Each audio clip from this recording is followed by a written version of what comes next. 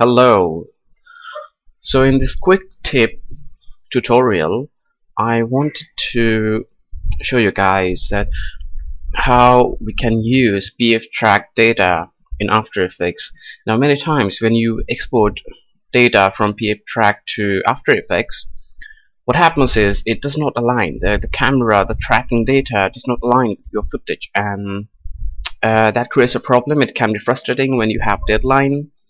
So yeah, let's take a look at. So what I did, I took this footage, right, and I created a comp. Now what I'm going to do is I'm going to import a camera from PFTrack, and this is my camera from PFTrack, and it also brings solids, right, which is tracking data. And let me just rename it. So cam A. What I'm going to do, I'm going to double click, and this is what we can see. This is a tracking data, and it's like tracking data is basically here imported as null tracker. And alright, so we don't really need these null trackers or these objects, right? All we need is camera shape. So Control C and paste it here, right? And now what I want to do is I want to see if my camera is accurate, if my tracking data is accurate or not. So what I'm going to do is go to Layer, New, and Text. Alright, I'm going to type right, and also let's make it 3D and press P. We don't need animation, and 0, 0 out the position, and also let's orient it. So yeah, like this. So there's 90, and maybe like this. Alright,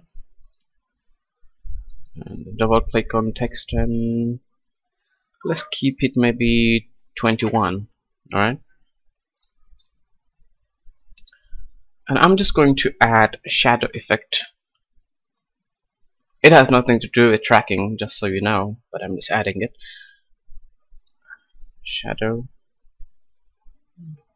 excuse me, drop shadow,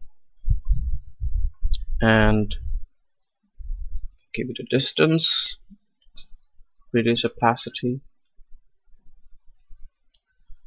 and softness. And now if I play, does it cache? It is cached, and if I play now, you can see text. Alright, it is definitely not aligned properly, and it is what you call wobbly. So we have to fix it. So it is really easy.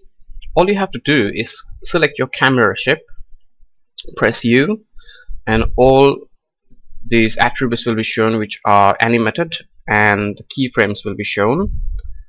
Now how to do this is select all your attributes, okay, so that it will select all the keyframes, right, the whole keyframes on timeline, and then just go here and drag until you should see the last keyframe. Okay, now press and hold Alt, click on last keyframes, and just drag it in.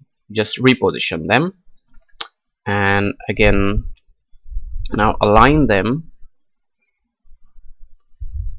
First keyframe on the first one of your first frame of your footage, and the last keyframe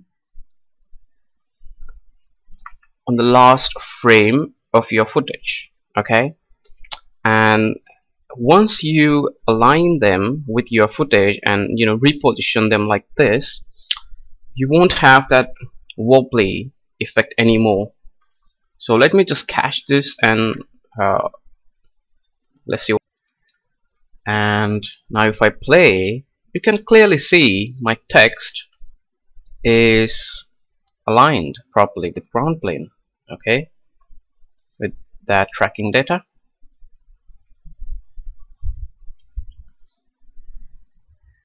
Okay, so if you fix these keyframes by aligning them with your footage, it will fix a problem of tracking data being wobbly. Okay, so that's what I wanted to clear in this quick tip tutorial. And if you have any questions, please do email, and thank you for watching.